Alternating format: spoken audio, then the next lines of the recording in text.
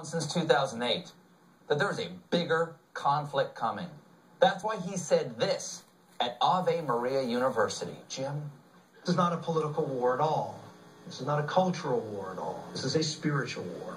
And the father of lies has his sights on what you would think the father of lies, Satan, would have his sights on. A good, decent, powerful, influential country, the United States of America. If you were Satan, who would you attack in this day and age? There is no one else to go after other than the United States. That's right, folks. The only one Satan is attacking is us, God's favorite country. All the bad stuff happening in the other parts of the world, starvation, genocide, slavery, that's not Satan. So it must be God working in mysterious ways that we must not question.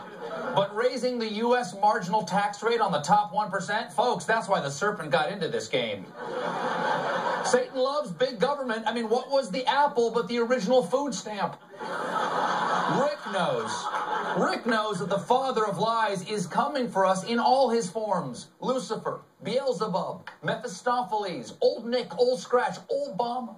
And that's why, if Rick Santorum is commander-in-chief, he will do what no other president has had the courage to do. Declare war on hell. It's simple. All we have to do is take our nuclear missiles out of their silos and put them back in upside down. Rick is the only one who sees this. I find it pretty suspicious that Obama does not have a contingency plan to destroy the center of the earth. We'll be right back.